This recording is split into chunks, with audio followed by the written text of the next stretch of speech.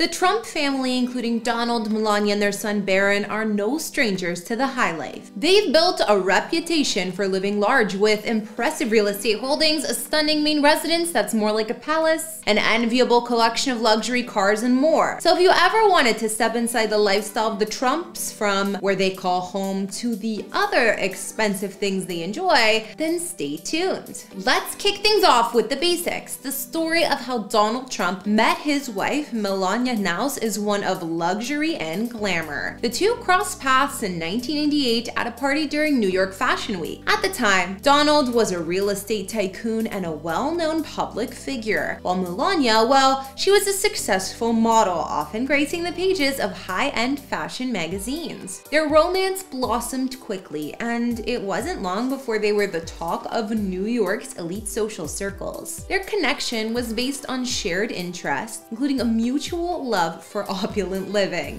which was clear in the extravagant events and parties that they attended together. The couple's engagement came in 2004 when Donald proposed with a 15-carat, $1.5 million diamond engagement ring. Would you expect anything less? They tied the knot in 2005 with an extravagant wedding at Mar-a-Lago, attended by many celebrities and socialites. Melania's transition to First Lady of the United States after Donald's election, it marked a new chapter in their lives. She took on her role with grace, emphasizing her commitment to causes like children's well-being and anti-bullying initiatives. Barron, the product of this union, has undoubtedly experienced a unique upbringing, balancing the extraordinary with the ordinary, all while growing up in the midst of a whirlwind of fame and power. Barron William Trump, born on March 20th, 2006, is the only child of Donald and Melania Trump. Growing up in the spotlight as the son of a business magnate and later president of the United States, Barron's upbringing has been anything but ordinary. Barron was raised in New York City for the most part, where his parents had a lavish penthouse in Trump Tower. While the Trump family certainly enjoyed the comforts of luxury, they made concerted efforts to shield Barron from the media frenzy that often surrounded their family. Melania in particular prioritized Barron's privacy, ensuring he had as normal a childhood as possible given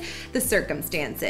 Barron attended Columbia Grammar and Prep School in Manhattan, a prestigious private school known for its rigorous curriculum. His parents' emphasis on education is clear as they encouraged him to excel academically. As he grew older, Barron showed an interest in soccer, just like many kids his age. His parents supported this passion, and he played for a local youth soccer team. Melania, who's fluent in several languages, passed her love of languages on to Barron, who is known to speak English and Slovenian. The Trump family's lifestyle, while opulent, was balanced by a sense of normalcy instilled in Barron by his parents, Melania and Donald. They ensured he had time for leisure, playdates, and family vacation. But I don't know, something tells me that their family vacations aren't your average. Donald Trump, the real estate mogul he is, he has a knack for acquiring and developing prime properties. Take, for example, the iconic Trump Tower in New York City,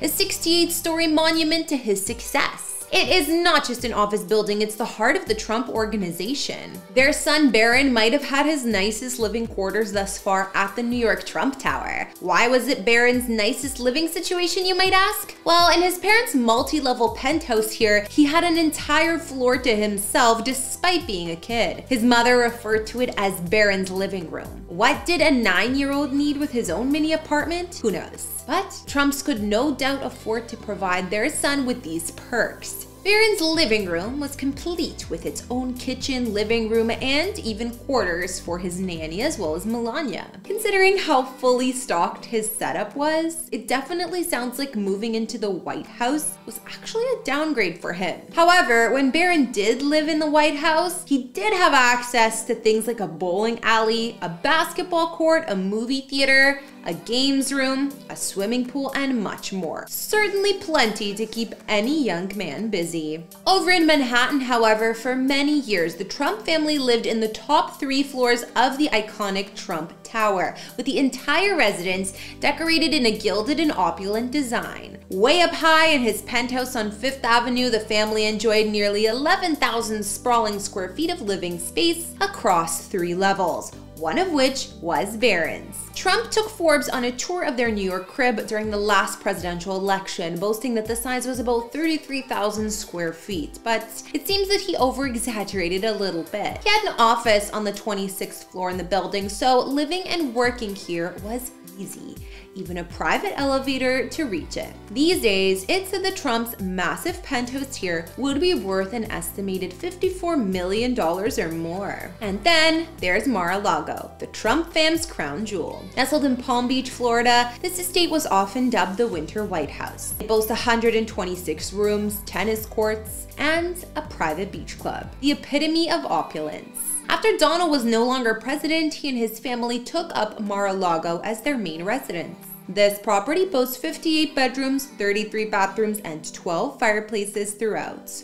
In 2021, it was confirmed that Barron was enrolled in a private school in Palm Beach. The exclusive school that Barron is attending now is the Oxbridge Academy, from which he will graduate in 2024. Tuition costs here are currently over $34K per year. While when Barron isn't busy with his studies, he can take in the luxurious setting of the family home. Mar-a-Lago always served as the Trump family's upscale weekend getaway and has also hosted a number of high-power visitors over the years. The mansion was constructed between 1924 and 1927 for the socialite and Post serial heiress Marjorie Merriweather Post, who inherited her father's cereal empire when she was 27 after his tragic suicide. The 20-acre property offers 128 or 126 rooms these days and spans the entire width of the island Palm Beach is on, from the Atlantic Ocean to the Intercoastal Waterway. The Spanish Moorish-style mansion had exterior stone imported from Italy, as well as tens of thousands of antique tiles dating back to the 15th century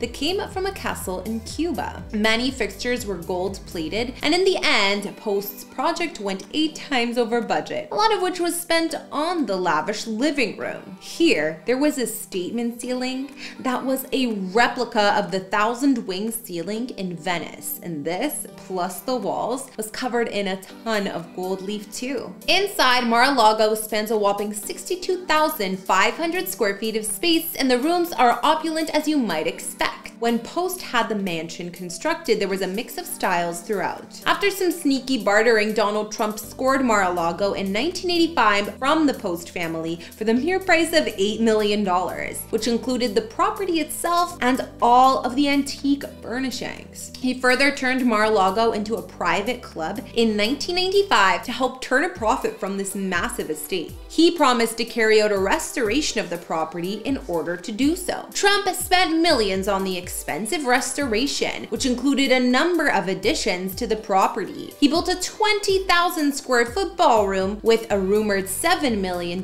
in gold leaf, added 2 swimming pools, a beauty salon, and a spa, and even spent $100,000 each on 4 gold-plated sinks in the new ballroom. These days, Donald, Melania, and Barron maintain private quarters in a separate area of the Mar-a-Lago mansion, and it serves as their primary residence. Luxury cars are also a must for the Trumps. Donald Trump has been known to roll around in high-end vehicles like Rolls-Royces, Mercedes, and even a custom gold-plated Cadillac. Melania is no stranger to the driver's seat of a luxury car either. And when Barron's driving, he's got a fleet of posh rides waiting for him. The Trump family's penchant for luxury extends into the water. They own a fleet of impressive boats and yachts. Trump's 86-meter yacht, fittingly named Trump Princess, is a floating symbol of their love for the finer things in life. Now, it is important to note that the Trump family's extravagant lifestyle has its fair share of critics and fans. Detractors argue it's an over-the-top display of wealth, while supporters view it as a testament to the American dream. Regardless of your perspective, there's no denying that the Trump family knows how to live large, and they do so in style. Well, that wraps up our look into the lavish life of the Trump family. Answer this question before you go. If you had a fortune as big as the Trumps, what would you want to spend most of it on first? Let me know in the comments down below what you would treat yourself with, and do not forget to hit subscribe and turn on those notifications. Follow me on Instagram to chat, and I'll see you all in another video. Bye!